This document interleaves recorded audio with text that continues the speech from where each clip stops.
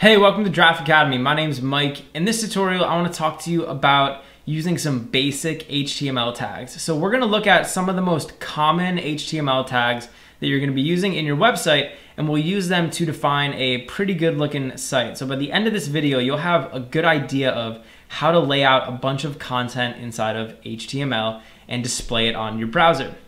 The first tag that I want to show you is a tag that actually is going to go up here in the head of our document. And I'm going to put it right here above the title. And right now I just have a basic skeleton of an HTML file. It's sort of like the simplest version of an HTML file. And one thing that I want to do is define something called a meta tag. And a meta tag is basically a tag that defines information about our file. So it's giving us metadata. So I can use this less than sign and I'm going to define this meta tag. And I'm basically just gonna use this to define the character encoding for my web page. So this is basically just telling the web browser what types of characters I'm using inside of this document. So I can say charset is equal to, and then inside of these quotation marks, I'm just gonna say UTF-8.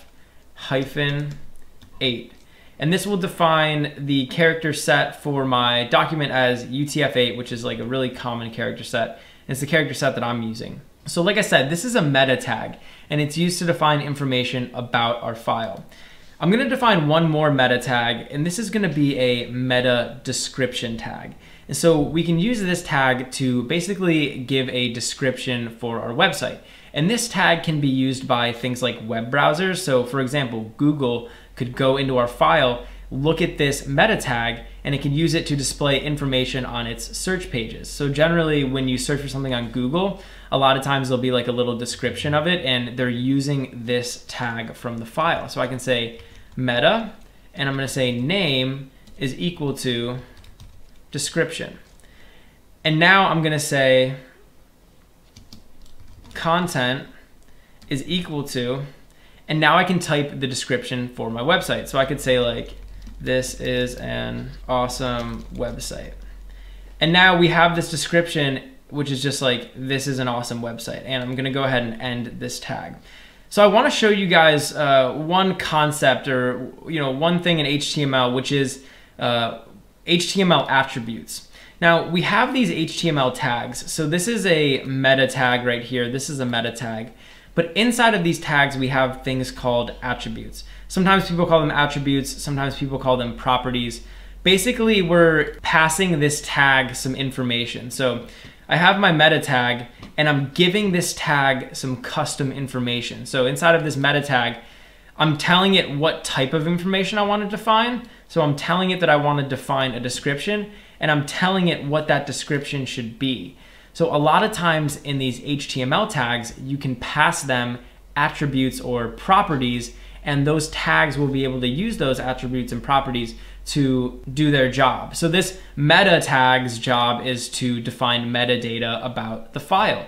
And when we pass it these attributes or properties, we're giving it the information that it needs to define that metadata. So a lot of times inside of our HTML tags, we're gonna have different attributes, and we're gonna have to give those tags different information.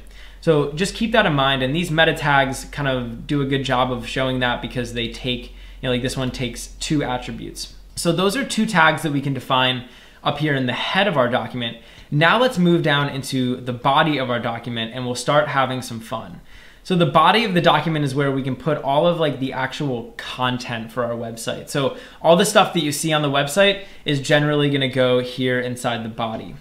Now, the first tag I wanna show you guys is basically a tag that we can use to define a header or like a title on our website. So over here I have this hello world, but I'm just gonna get rid of that because I don't really like it. Imagine that I wanted to give my website a heading, right? So I wanted to define like the heading for my website. Well, over here I can use something called a heading tag. And the way that we write this heading tag is with less than sign, and I'm gonna use this H, and then after H, I'm gonna give this a number. So I can give this a number either 1 through 6. So I can give it a 2, 3, 4, 5, or a 6. And this will basically spit out a header for our website. So header 1, let's just say that this is gonna be Mike's website, and I'm going to use this ending tag right here. So this is an example of a tag that's going to take some text input inside of it. And now when I go over here and I refresh my page, you'll notice that Mike's website shows up and it's nice and big, right? So I have this nice big header on my website, and it's, you know, the text is really big and it looks really good. And in addition to defining an H1, I could also make this an H2. And so now when I make this an H2, it's going to be a little bit smaller. So you see that it shrunk a little bit. And I can make this an H4 and it's going to shrink even more. And I could go all the way down to an H6, which is the smallest size of header that HTML is going to allow us to define. And that's going to be a pretty small header. So anytime you want to sort of like announce something, or you want to like title maybe like a section of a document, you can use these headers, and the headers will look a little bit bigger and bolder than just normal text would. So in addition to having a header, maybe we'll leave this as an H2. I can also define just regular textual information. So I could define like a paragraph on my website. And if you're writing like an article or a web page, a lot of times you're gonna wanna use a paragraph, right? You're gonna wanna have some text on your website.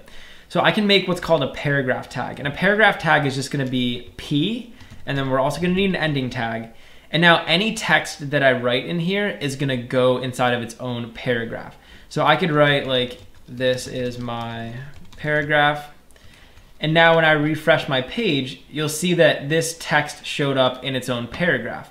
And what's cool about paragraphs is that they'll automatically sort of format themselves. So I could actually make another paragraph right below this. So we could say this is another paragraph. And this paragraph will automatically space itself out, and it'll be below this other paragraph, okay? So we have this paragraph, and then we have this paragraph, and they're kind of just like lined up like that. And you can put as much text as you want inside these paragraphs. And generally, whenever you're writing out like a block of text, you're gonna wanna use this paragraph tag. Now, we can also style some of the elements inside of this paragraph. So let's say that I wanted this word here, paragraph, to be bolded. Well, I can use another special HTML tag, which is the bold tag, and this will make this word bold. So I can do less than sign, and the bold tag is just a B, and then you want to end it over here. So inside of these open and closed bold tags, we can put any of the text inside of a paragraph or inside of another place in our website that we want to be bold. So now when I refresh this page, you'll see that paragraph is bold. I can also use another tag. So instead of making it bold, we can make it italicized. So I could use an I right here instead of a B. And now instead of being bold, this text is gonna be italicized.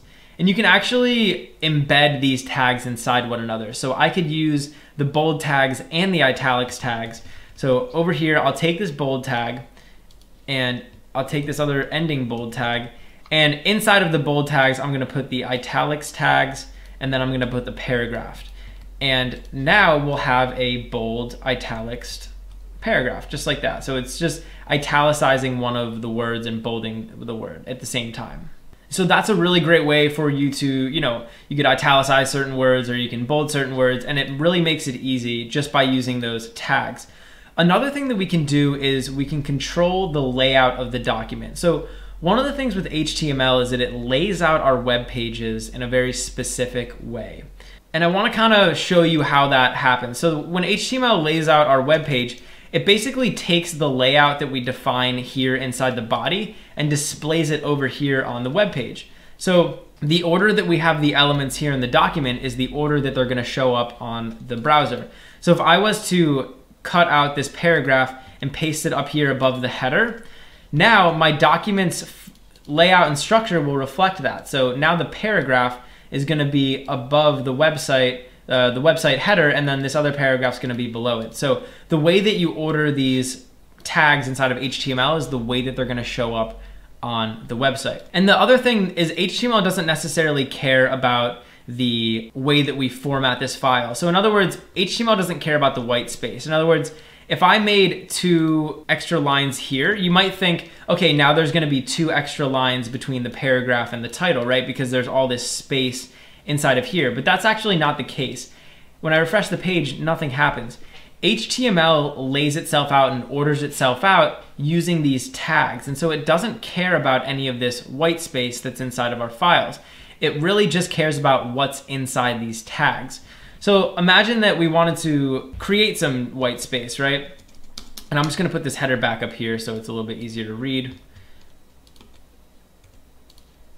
I could actually create a new line. So let's say here inside of this, after this header 2, I wanted to make a new line. I can use another HTML tag, which is called a break. And the break tag will basically create a new line in our HTML document. So I can just do a less than sign, a BR, and then we're gonna do a /, and we're gonna do a greater than sign. And you'll see now, when I refresh this page, there should be a space between the title and between this first paragraph. So you can see that we have this space here. And you can use as many of these break tags as you want. I can make 2 of them, and now it's gonna be even further down. So these break tags can be really good to kind of break things up. Another tag that I can use is called the horizontal rule tab. And the horizontal rule tab will basically give us a straight line right across the website that's gonna help us to separate some of our content. So I can make that tag, I can say HR, and then I'm gonna do a /, and I'm gonna do a greater than sign. And so you'll notice that this HR tag was a lot like that BR tag that we used before. And this is another special type of HTML tag. So this is a tag that's called a single tag, right? So over here in this header 2, we have one tag, and then we have this other ending tag. But sometimes there'll be tags, for example, like this horizontal rule tab, where you don't really need 2 tags. Like there's nothing that needs to go inside of them. And so it's just gonna be a single tag. And a lot of times with these single tags, you'll format them this way. So you'll write out the name, and then you'll use this ending sign, and then you use this greater than sign. And actually, in certain cases, you can actually just get rid of this /, but we're gonna keep it in because it's like technically correct HTML. So now you'll see that instead of a break here, we're gonna have a horizontal line.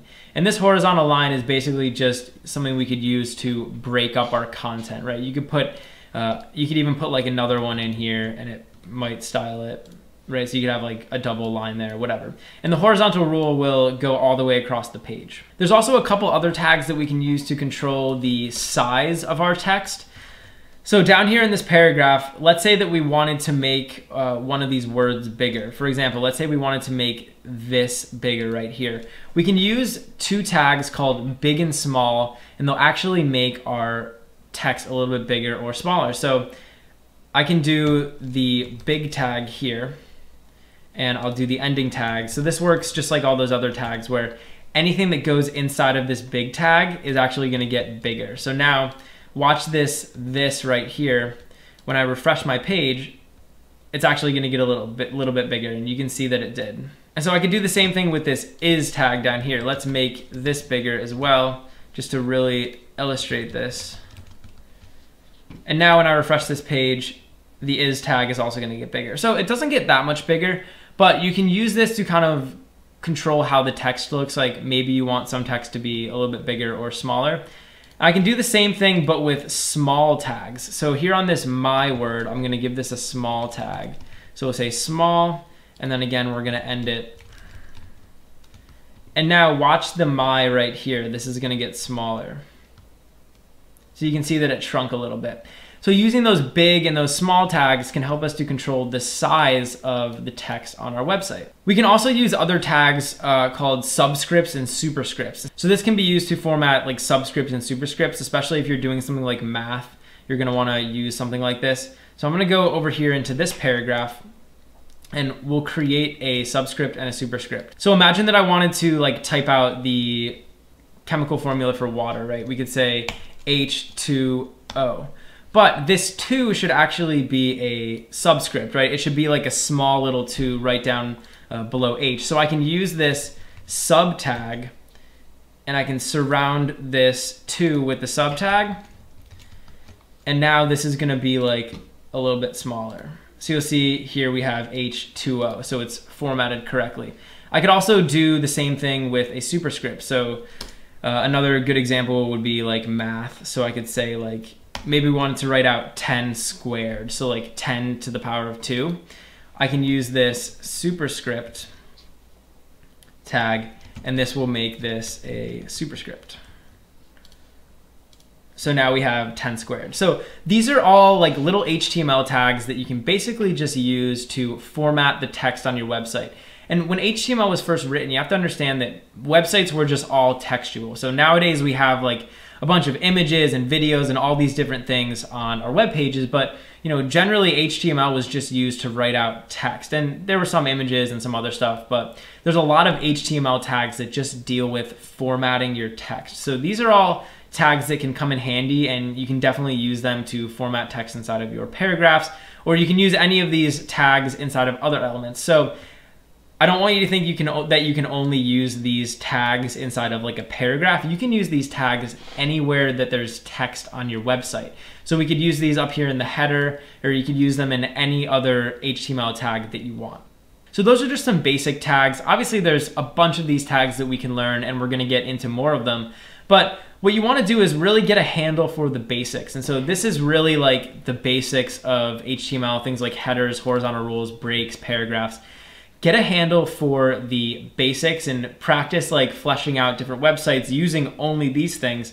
And then when you move on to more complex HTML, you'll be better off for it because you know the fundamentals. Hey, thanks for watching. If you enjoyed the video, please leave a like and subscribe to Draft Academy to be the first to know when we release new content. Also, we're always looking to improve, so if you have any constructive criticism or questions or anything, leave a comment below. Finally, if you're enjoying Draft Academy and you want to help us grow, head over to draftacademy.com/contribute and invest in our future.